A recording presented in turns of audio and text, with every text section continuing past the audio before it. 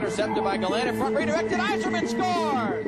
Well, the Flyers really look down and out right now. When the Flyers bottomed out in the early 90s, their first step back up was the trade they made when Eric Lindros came along. The trade for Lindros, I mean, it's obviously probably one of the biggest ones in the history, him and Wayne. He came in here with an awful lot of fanfare, an awful lot of pressure.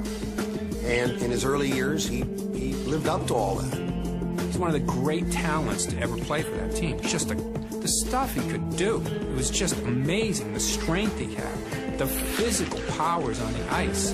Oh! He was the first building block of the Flyers as they arose again in the 90s. Prior to the 1995 season, former defenseman Terry Murray returned to the Flyers as head coach and immediately focused on restoring the team's playoff pride. There was urgency for the Flyers to make the playoffs after 5 years of missing the playoffs. And when we got those first 10 games of the season underway and things weren't going the way we wanted, Clarkie made a great trade with Montreal. And we ended up getting John LeClair and Eric Desjardins. Instantaneously after the trade happened, they went from pretender to contender, almost like a switch was flipped. Over the line, look at that, LeClair right on in, shoot, I score! Johnny LeClair wasn't a big scorer when he came. He had potential, but you didn't know that he was like this volcano about to erupt.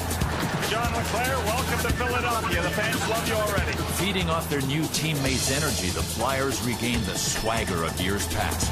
Hey, this is like the old Philadelphia Flyers. Yeah, this is the Broad Street Bullies we got back. Since the trade, the Flyers have been dynamite.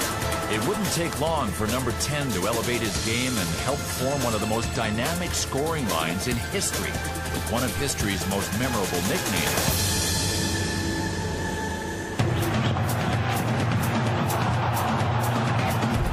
Call them the Legion of Doom. We should call them the Eclipse. You can't see the sun in front of you. Folks, you're looking at the best line in hockey right now. This is the top line in the sport. If that was your job that night, to cover those guys, you knew at the end of the night you were going to be completely exhausted. Scary sometimes to play against those guys because they were physical. They were big, they were strong, they were fast. Go around you, but they could go through you, over you too. It was just a scary line to be playing against. Lindros steamrolling people, LeClair knocking people out of the way to score goals. Renberg, with his speed and quickness down the wing, boy, he was an explosive player. Ahead for Renberg on the breakaway. Renberg scores! That line just gelled well together. I give them the puck and they would make things happen.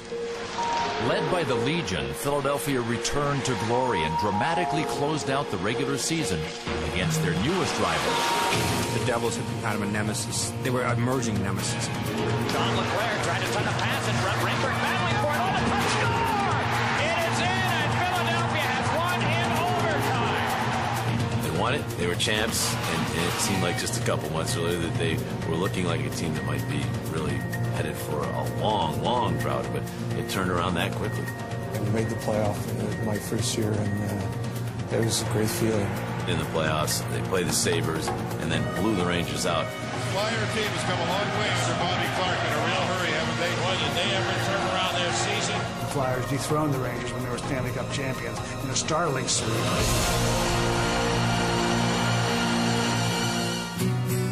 The Devils would get their revenge in the Eastern Conference Finals, putting an end to Philadelphia's storybook season.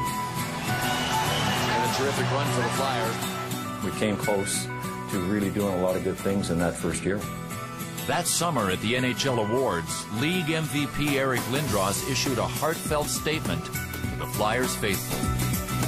Thank you to the fans of Philadelphia who supported us when we weren't so good.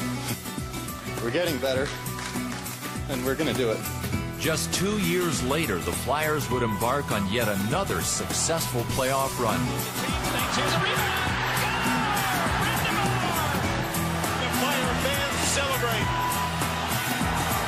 It takes 4 rounds.